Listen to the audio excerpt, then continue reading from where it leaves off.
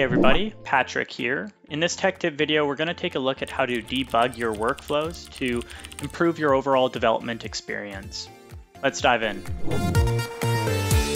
Alright, so in this tech tip video, we're going to take a look at how to properly debug your workflows to make it easier for you to ultimately develop them and troubleshoot them when things go wrong. Or your logic needs to be altered and so on. So I'll highlight some tips and tricks to help you with your ultimate journey with learning how to build sophisticated workflows. So this is actually a workflow that I had previously demonstrated in a video. So if you haven't seen I think it's the query layers tech tip, I'd recommend taking a look at that beforehand. But basically here we have a very basic workflow where we're getting a hold of a layer within our workflow by referencing the layer name from a layer within our web map. In this scenario, we're getting a water lines layer. We're then getting the current map extent. And then basically we're doing a query and we're passing that layer as input. So basically we're saying we're running this query on our water lines layer or against our water lines layer. And then basically here we have a where clause where we're going to find all of the water lines that are of type or material, cast iron and have a diameter less than or equal to 150 millimeters.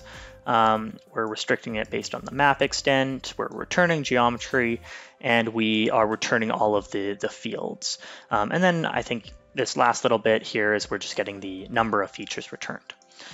So how, again, you can quickly test these workflows is by using the sandbox environment, which I've been using in a few videos here. And again, if we were to run this workflow, you can see here I can return the number of features, and we already started using the network tab as a way to kind of debug your workflow. So here, if we go to the network tab, because we're issuing a web request to ArcGIS server, we can see here, if we look at our header, you can see the full, all the information there. But really, all you need to be really concerned with is this payload, which is the input parameter. So this is our geometry, which is coming from our map extent.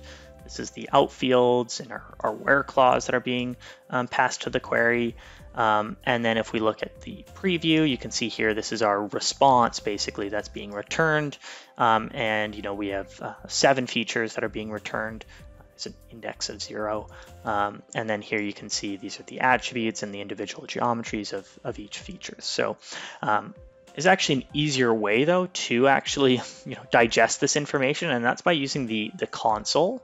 So actually if we jump over to the console tab, here you can see if I clear it and rerun it, it's actually logging all of the individual activities that get fired within our workflow. So here we can see we have a get layer activity, we're getting the map extent, we're querying our layer, and then we're presenting an alert. So this basically mimics, this backend workflow here. So it's showing each of these activities, what the inputs are and what the outputs are for each of those. So if we jump back to the sandbox here, we can take a look at this. So basically, in order to actually get this logging as well, there's a couple of things you need to do.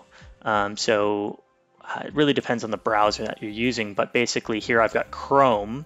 And here there's this, if you go to the console tab, there's this all levels section, and you're going to want to ensure that you enable verbose logging.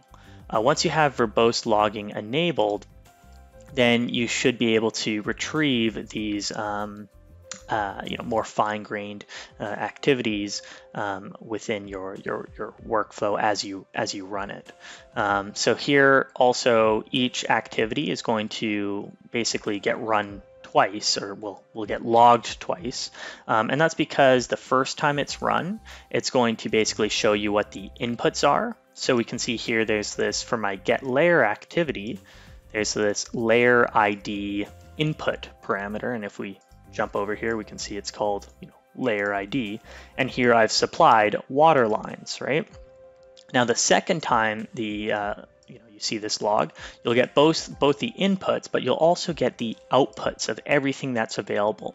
So here we can see it's been successful because we're getting an output layer, and within this layer, there's all of these other different properties that you can actually pull from within workflow. Now in our scenario for our query layer activity, we just passed this entire layer object as input, but we could also drill down and reference, for example, like the ID of the layer or the name of the layer or potentially even the URL. So this would be pointing to like the REST endpoint of that layer. So there's a whole number of different elements in here that you can actually pull from using the workflow tool. Now I'm just going to minimize this because it's a little bit overwhelming when you first see it. So if we continue to scroll through, we can see this is our get map extent activity. This one doesn't actually have any inputs, but it'll basically just give you the map extent. And we can see there's the extent or the center point or the current scale.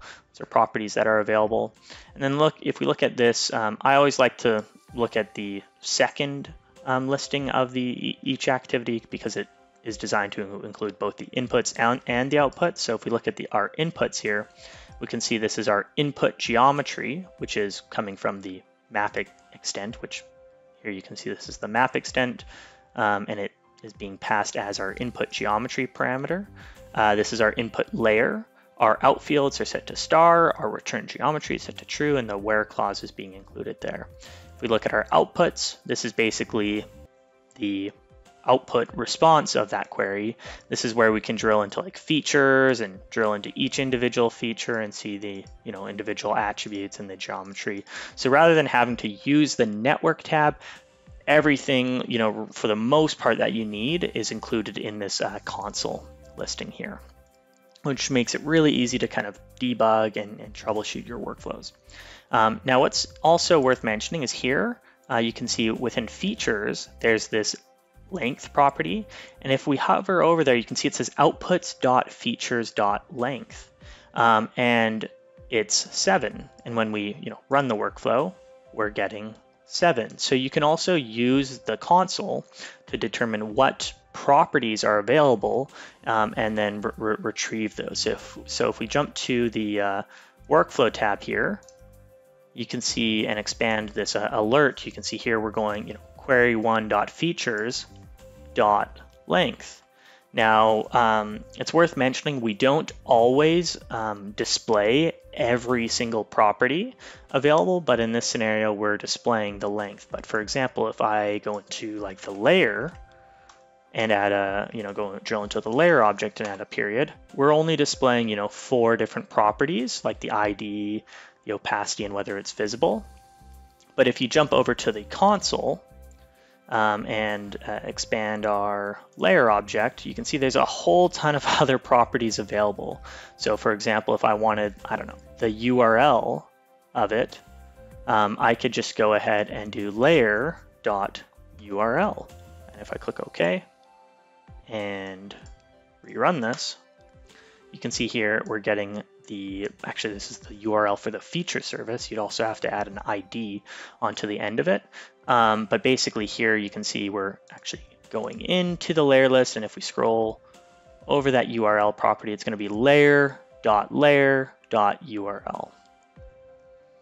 So hopefully that gives you an overview of how you can use the console as well as the network tab to troubleshoot and debug your workflows.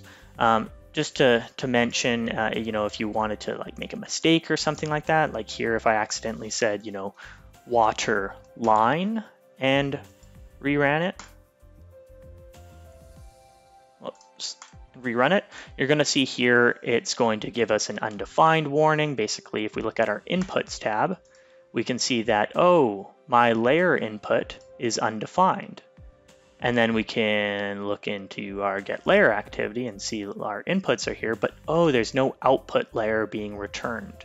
So that makes, that allows you to then kind of rework and rethink your workflow to then go investigate and say, oh, whoops, I accidentally set this as water line.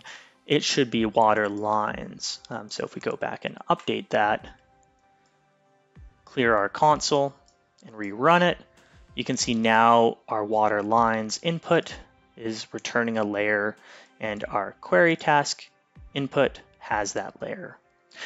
So again, hopefully that gives you a quick, overview of how to use the console to then, better troubleshoot and debug your workflows.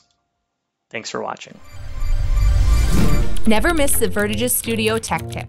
Like and subscribe below. And as always, you can learn more by visiting vertigis.com.